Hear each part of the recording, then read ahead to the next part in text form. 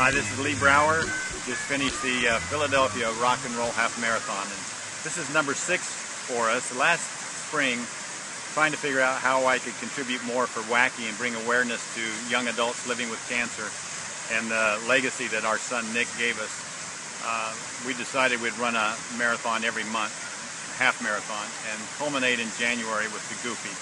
And the Goofy is kind of insane, really. I don't know why I've committed to it, but once you commit to something, you have to follow through. And we're going to run a half marathon the first day and a full marathon the second day in January. And as I was running, it was a very emotional day for me today because I thought about Nick, and this is the first WACKY race that we ran was here in Philadelphia, the Broad Street 10-miler. And Nick was with us, and Nick spoke to a group the night before, and it just a tremendous amount of emotion came into me as I thought about that young man and all that he has done to build awareness for young adults living with cancer. His courage and the warrior that was with him. And I had the opportunity to see that warrior rise up and come out of him. I've seen it come out of those that love him. That warrior inside, how it surfaces.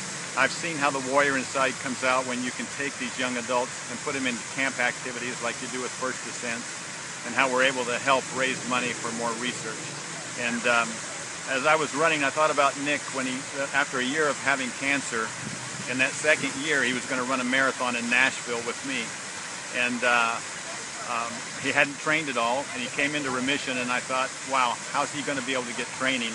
First day he went out and ran 5 miles and came back and said that wasn't so bad, and I said, wow. Then he said, I'll go with you on your next training run. Well, I was up to mile 12 then, and so we went out for 12 miles, and I thought I better keep the pace slow so he can keep up. And after a couple miles, he said, well, I'm going to go a little faster.